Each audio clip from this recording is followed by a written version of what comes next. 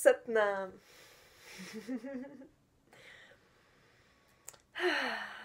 So what is a gong? There are many types of different gongs, and the one I have is synodic moon gong, and it's about the frequencies of it more or less. And it's the pasted in, they are great. So first I just want to play so you can hear a little bit how it can sound.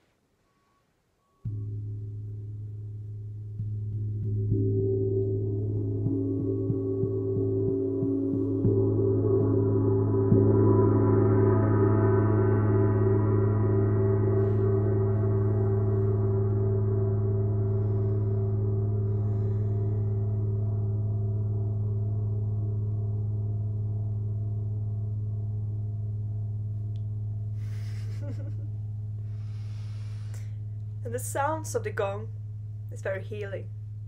It's vibrations. And they are giving us exactly what we need. They're going through influence over our vibrations in our body, in our physical and energetic body. And it can be blissful, amazing. It can also be challenging because they are helping to dissolve blockages. So if you will notice that during the gong, then allow that to happen. See if you can just breathe with it. And you can play during a long time, during long gong relaxation meditation. It can be as well gong puja whole night. You play quite softly. It can also be during the asana, the yoga practice, where the playing can help to keep up postures, can also help to come more into relaxing and just allowed to be present in it. It's also quite amazing, combined with yoga nidra, for example, to really dive into the presence, the breath, the stopping. Or in massage, just allowing it to go even deeper.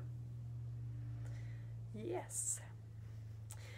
And if you are pregnant, it can influence a little bit and be quite strong for the nervous system, so they should play quite softly.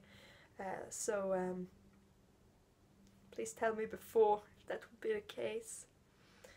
As well, pacemaker can be good to take it quite softly as well. If you have a sound sensitivity and as well a hear aid, best take it out. Yeah. Gongs. Amazing. I'm so grateful I got the opportunity to share this with you.